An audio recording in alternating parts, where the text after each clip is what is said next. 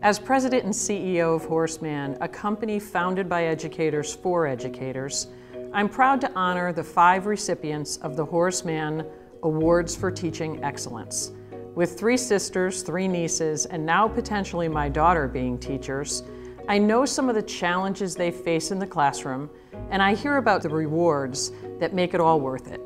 Teaching is more than a job. It's a higher calling and a critical role in our society.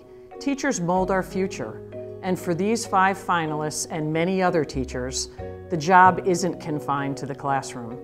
Teachers pick their students up when they're down, give gentle guidance in the right direction, help them find their strength and overcome their weaknesses. They build teaching teams and inspire some of their own students to hear the call to the profession. And it is a noble profession that is frequently underappreciated. At Horace Mann, our mission is protecting the short-term risks and securing the long-term financial future of educators. And we make recognizing teachers a part of what we do. For more than a decade, Horace Mann has sponsored the NEA Foundation Awards for Teaching Excellence because we know how important and deserving it is to shine a light on outstanding teachers who make a difference in their students' lives and who continue to elevate the role.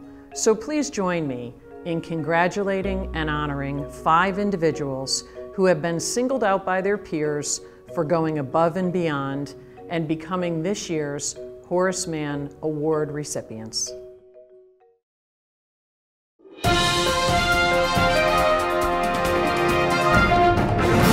My name is Fernie. And my name is Campbell.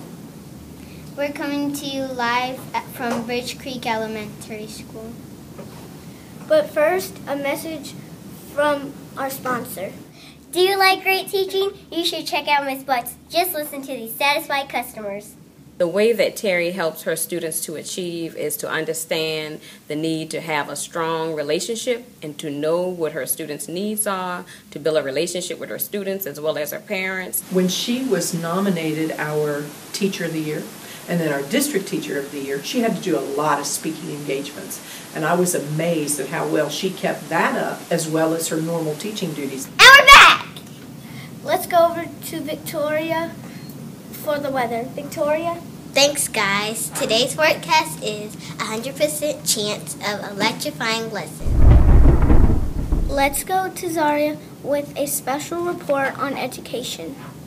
Thanks, guys. I'm here with the famous Miss Butt. And the best part of teaching for me is being able to spend my day with so many wonderful children. And I think just having the opportunity to provide experiences, new experiences for kids every day, it just excites me. Well, what I see is she is always challenging herself to learn something that's new. Not only does she try to learn things on her own, but I think a lot of the secret to teacher success is their ability to network with other teachers and to learn from one another. She not only makes contributions in those situations, but she also learns a lot herself.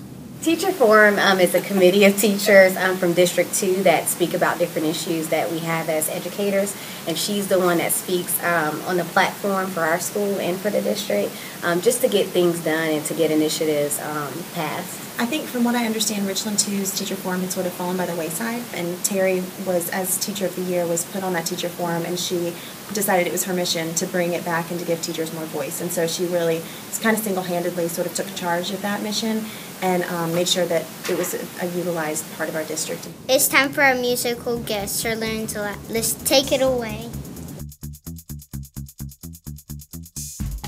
You're like Miss Butts and I can't not lie. You other teachers can't deny when Miss Butts walks in with a lesson plan and a project in her hand.